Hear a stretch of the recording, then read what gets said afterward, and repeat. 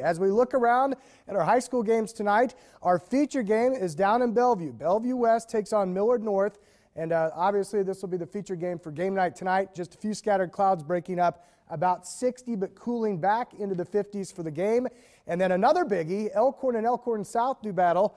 59 degrees, that's at Elkhorn High School, and falling back into the low 50s by game in. Of course, Gretna and the always powerful Skutt as we drop a class there, 60 degrees. And then, of course, we head back toward the city, Central, and Bellevue East, another biggie there, 61 degrees at kickoff and falling down. So that's high school football tonight. Cool. Look at the turnaround, though, if you're headed to Lincoln tomorrow.